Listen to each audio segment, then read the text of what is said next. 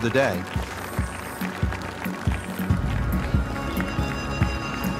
Frank, what's so much fun about TPC Sawgrass is the excitement that it generates for a fan and how many different holes there are.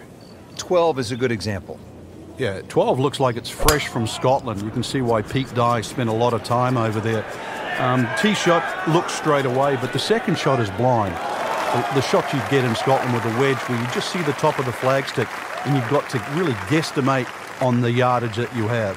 But a good wedge shot and someone that can judge their distance, this is certainly a birdie hole.